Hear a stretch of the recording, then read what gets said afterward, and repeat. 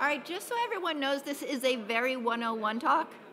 So if you were expecting something a little more technical in depth, this isn't it. So if there was something else you were trying to decide between, this is 101. So I just want to be upfront with everybody.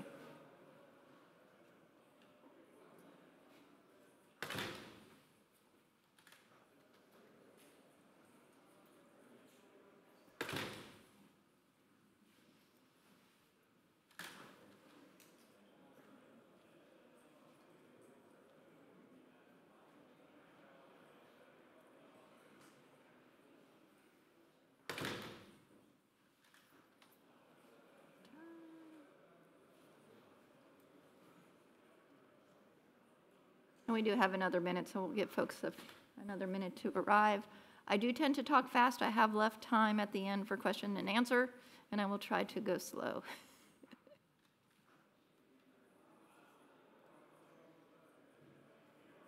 Come on in.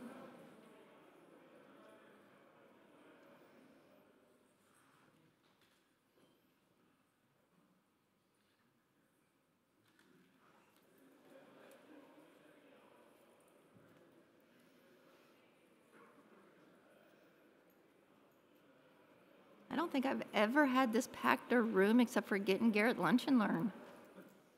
This is cool. All right, for those of you who don't know me, my name is Amy Marrich. I am currently a Principal Technical Marketing Manager at Red Hat. A lot of you may know me as Spots from IRC. I'm core on a couple different OpenStack projects, and I currently sit on the OpenStack Board of Directors as an individual board member. Because I didn't even put a slide for myself up here. So agenda, because it's important. So we're going to start off with an overview of OpenStack, how the different projects work together. I do tend to slip between project names and service names. I will try to be good about that.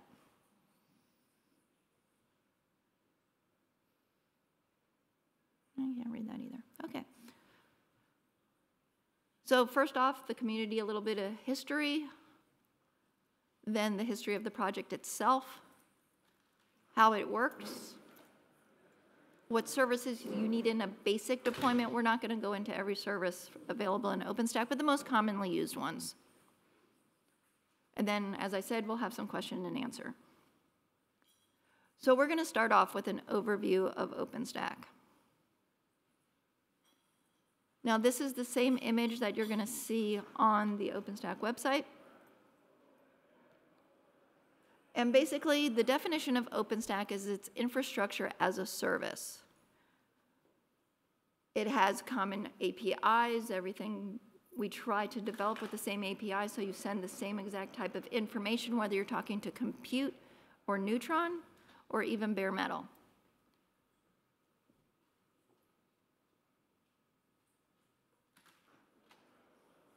And more recently, we've integrated some Kubernetes capabilities, Cloud Foundry, and we really rely on the OpenStack SDK, which is our CLI, as well as the Horizon dashboard. And you can use these to manage your bare metal, your containers, or your VMs.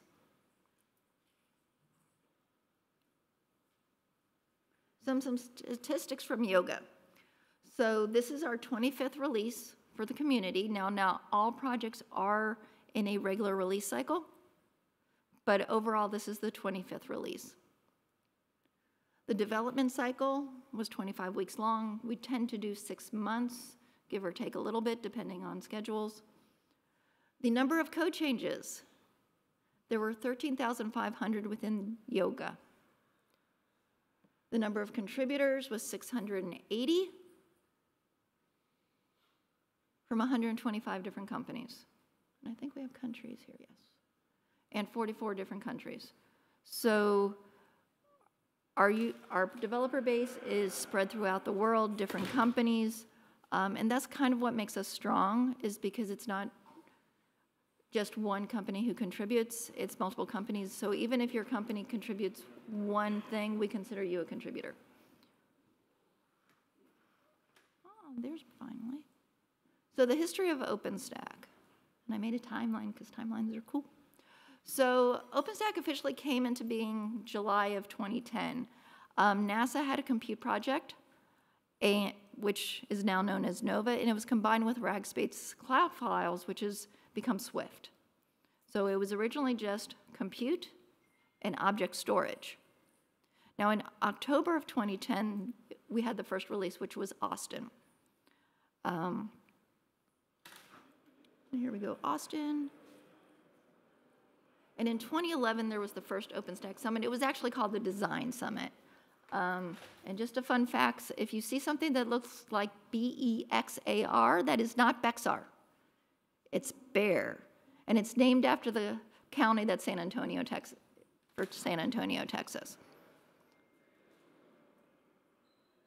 So the OpenStack Foundation wasn't even formed for 2 years after OpenStack started, and it was formed in 2012. In 2016, we were powering 10 million cores. In 2018, we became the top 3 open source project. In 2019, which was Denver, I believe, we went from OpenStack Summit to Open Infra Summit, even though the foundation had not changed their name yet. And in 2020, for anyone who was around, we celebrated 10 years. We had 10-year parties around the world because it was pre-COVID. 2021, as you've seen some of the signage, we hit 25 million cores. And as I've already mentioned, 2022 with Yoga, 25th release.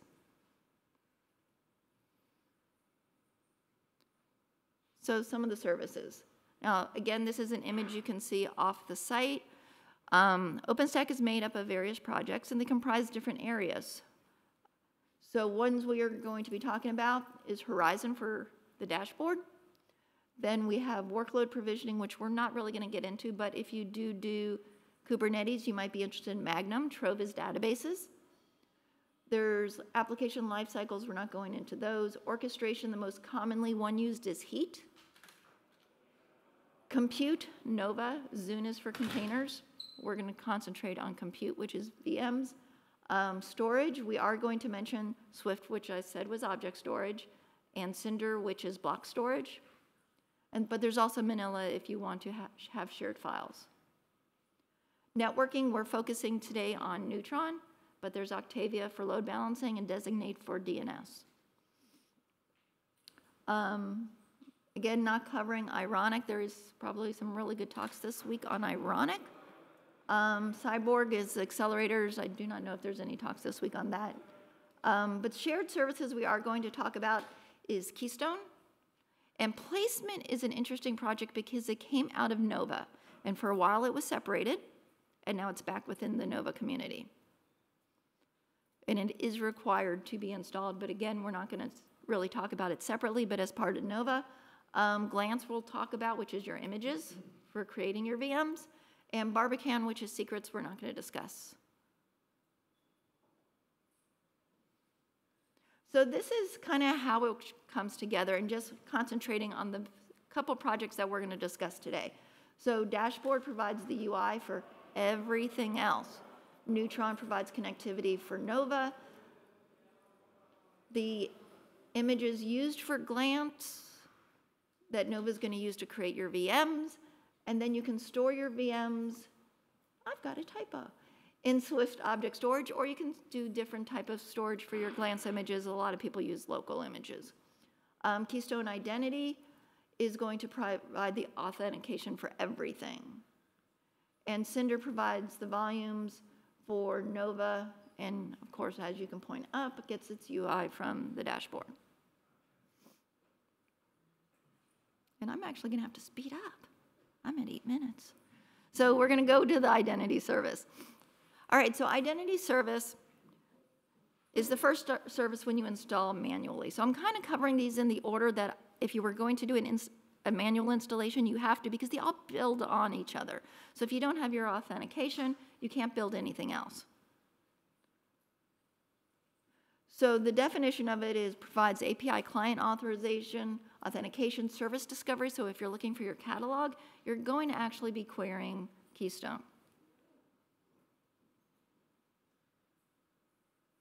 So just some quick terminology, and I'm going to be really quick on these, as long as we keep moving forward. So your credentials, who you are, and that can also be your service or a person. Roles determine what authority you have within your OpenStack cluster. And if you've heard about the RBAC discussions, very important for roles. Tokens is what you get back from the system that you then are authenticated off of. The user can be a service or it can be a person. So service discovery. Endpoints. You reach out to your endpoint, which can be administrative, public, or a service endpoint. The service itself, compute, glance for images, and so on and so forth. Multi-tenant authorization. So as OpenStack has become more complex, there's different ways of limiting people to different areas, and that's the multi-tenant. So a domain limits where you have access. It's an optional configuration, so you don't necessarily have to configure a domain, but once you do, your users and your tenants are within that domain. Now, groups are a great way if you have different people who do the same functionality, you put them in a group. So when you assign roles and permissions to the group, it applies to everyone within that group. Now, project, you'll often hear us go between project and tenant. Same thing. It's the base unit of ownership. So everything is within a project or a tenant. And lastly is regions. For bigger clouds, you might have things in different regions. Again, there is a default region that you do with your configuration. So this is kind of how you go about getting your token. So the user sends their credential to identity and receives the token back. They then send the request and the token to the different service that they want to utilize, and the service then checks back with identity to make sure you have access to that. Once the service says, okay, they're good to use Glance, it goes back to the user, and then you'll see, like in the dashboard, you now have access to Glance.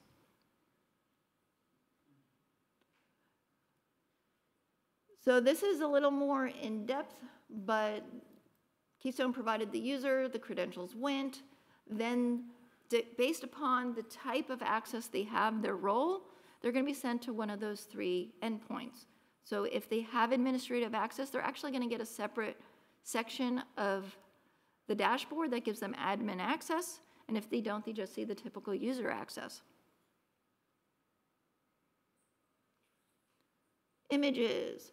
So this is the yeah? Yeah, but they would like you to use the microphone. Is that you, Nils? Hi, Nils. I love it. I always wondered why is both service discovery and whole authentication stuff in the same service. For me, it appears that those are pretty distinct functionality. Is there a reason behind this?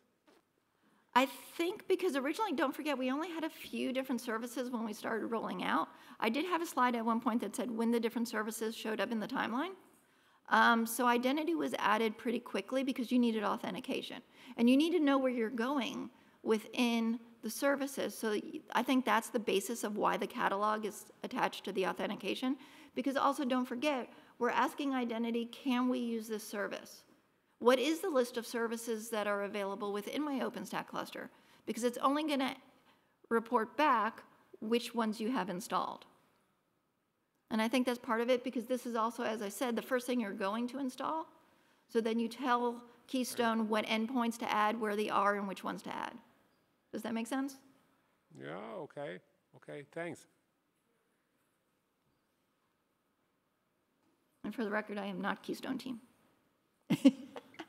So let's look at Glance. So again, we're communicating through the API. It then checks with the Glance registry to see what's available. It checks the database where it's available. And then it goes out to one of the stores to determine where to pull out your image.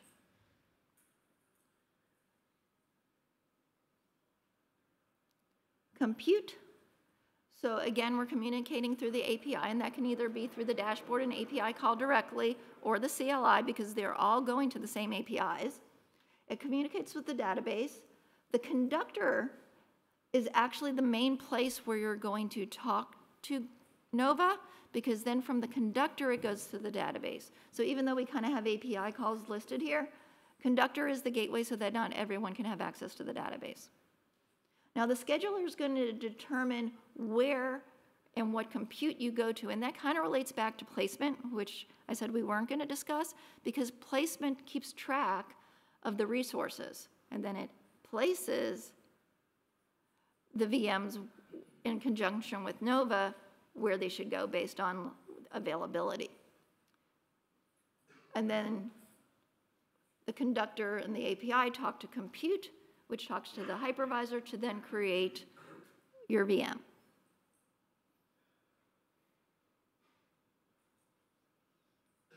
So networking, everyone loves networking, right? And we do have some Neutron team in the room. So basically you have your architecture that there's two ways of installing OpenStack networking. There's self-service and there's provider networking. Now your self-service networking is going to give you more functionality. You're going to be able to do load balancers and other features and be more granular than the provider network, but the provider network is really easy to install and gives more direct access to your VMs versus having to assign your floating IPs to everything. And we're at 15 minutes, halfway through this. Actually, we got some time. Okay, so networking actually was part of Neutron. It was called Neutron networking. And then it was broken out as networking got more complex to a project called Quantum. Has anyone heard of Quantum? And why do you know of Quantum? So Quantum, there was a trademark problem. So it became Neutron, because we fix problems by renaming things. So Quantum was around for maybe 6 months before we realized we couldn't have Quantum as a name. So then it was moved to Neutron, and Neutron's been a separate project ever since. Now, Neutron also originally had load balancing as part of it. Over time, as load balancing got more complex, it became a separate project, which I mentioned was Octavia. So we have our networks, subnets, routers, and they're all object abstractions. They're all virtual, but we do have different ways of connecting to the hardware itself. ML2 was a really great one, OVS. We're now moving into more of OVN to be more complex networking, to work better with the hardware. So as things change, the Neutron systems and subsystems change with it to go with the newer hardware. Oh, so those are out of order. So this is the architecture. So you have your software-defined networking, which is talked to through your API, because again, everything goes through the API. The Neutron server and the plugins like the ML2, the OVS, the OVN I mentioned, and those talk to the database. Now there's a message queue with this that actually talks to all the different services. Most commonly used is RabbitMQ. And then we have the plugin agents, the layer 3 agents, and the DHCP agent. And that's all the Neutron networking architecture.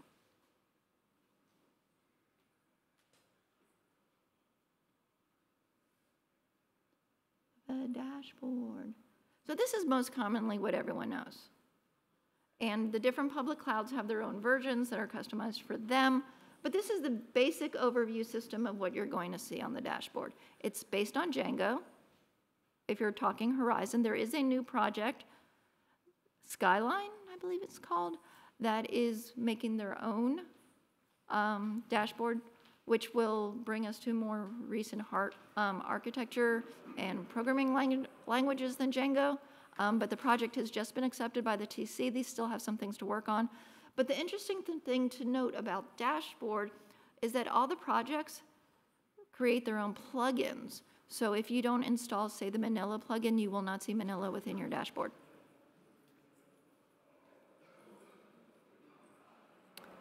Block storage, Cinder. So again, we're talking through the API. We have the scheduler, the database, and the message queue. But an interesting thing about Cinder is here you can see the Cinder volumes that have different drivers that go to the different storage. So say you have some Dell hardware, and you have some HP hardware. You're going to have different drivers, which then connect you from your basic Cinder to those storage capabilities.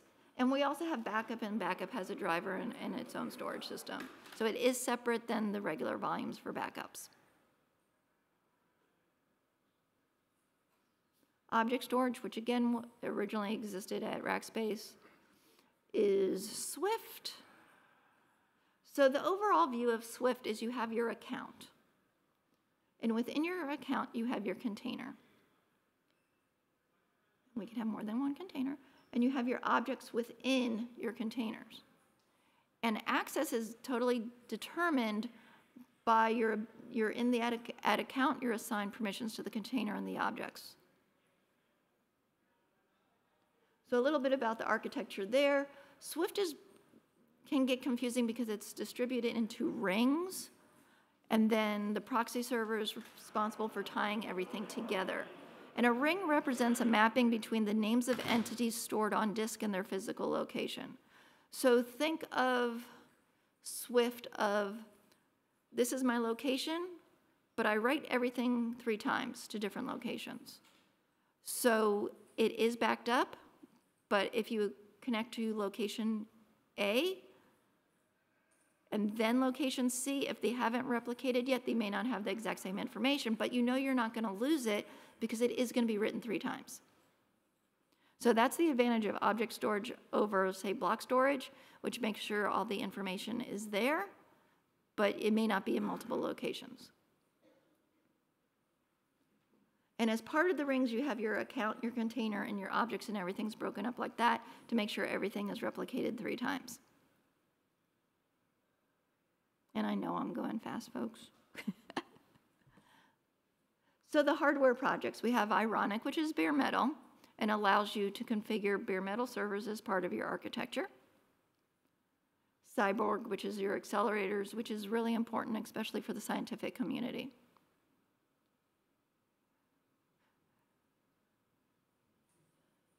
For people who are doing networking, I mean, yes, you can have your load balancers on top of your infrastructure, but say you have 2 websites within your infrastructure that you want load balancing for. So you're going to use Octavia, and you're going to have one VIP that points to your 2 VMs, and you get your load balancing without having any extra hardware. And if you don't want to run your own DNS servers or rely on something else, we have Designate. And there was supposed to be a Designate talk today, actually, and it ended up having to be canceled. Deployments. Now, there's different ways you can deploy. OOO, which is also known as OpenStack on OpenStack, hence OOO, is one method, and that has an undercloud and an overcloud for your deployment. So you have, that's where we get OpenStack on OpenStack. So your undercloud is an OpenStack deployment, which then controls your overstack, which is another OpenStack deployment. Cola Ansible, which is containerized, very popular. And OpenStack Ansible. Now, OpenStack Ansible originally deployed everything on containers by default, and it has now switched back to being more bare metal by default. But all these deployment projects, part of their complexity is the fact that we tried to make it so it was configurable for everyone's needs. So they are very robust. They can be a little confusing because, say you want one type of networking, you want another type of networking, you want Swift, you want Cinder. So there's all that configuration ability within the projects, but it adds some complexity to them. And that's how you reach me. So we have about 8 minutes, give or take, if anyone else besides Nils has questions. Triva? You especially know to go to the microphone.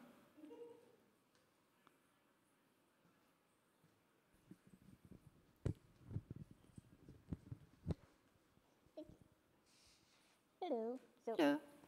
I noticed that PackStack was missing from the deployment options. Was that because it's more of a POC-focused deployment method, or is there anything happening with PackStack? So PackStack is more of a proof of concept. You can do development on it. PackStack is traditionally out of RDO, which is Red Hat's packaging system and project.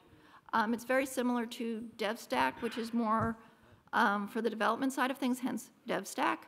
But DevStack can be installed on CentOS or Ubuntu. So they're more proof of concept things. For example, OOO now has a all-in-one. OpenStack Ansible has all-in-one. So you can try to run things and see if they're going to work in your environments, or if you just want to learn, you know, how to use the CLI or how to use the dashboard. These standalones, these all-in-ones are great for doing that. But keep in mind when you're talking DevStack, that is where we're doing development. So it can change more frequently, so it may work one day, it may not work another day because we're adding new things into test.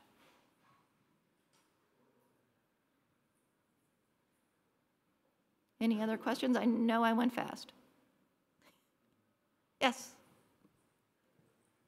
Yeah, so regarding Swift, the object storage, you were mentioning that the data is written 3 times in multiple locations. And could you elaborate on that just a little bit? Is that like different data centers, different geographical locations? It can be. And realistically, if you really want your data safe, it should be.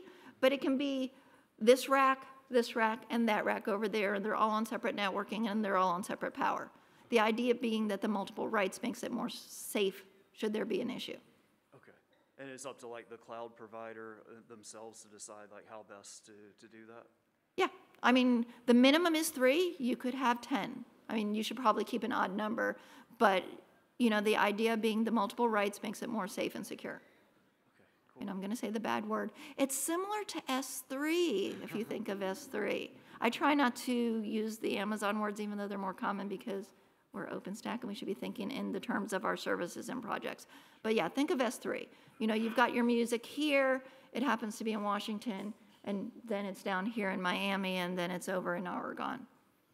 So that's an example where you're having them in 3 different data centers, but it could be row 1, rack 1, row 5, rack 3, and so on and so forth. Thank you. Anyone else? Okay, perfect. So this is my email, that's my Twitter, and my IRC handle. I am Spots, as I mentioned originally. If you are interested in becoming a contributor, during lunch we have Get and Garrett Lunch and Learn. So we're going to be actually, Fungi and I from the foundation will actually be helping people set up their systems so that you can become a contributor to OpenStack. Thank you everyone for coming. I will hang out for a few minutes if anyone has any questions.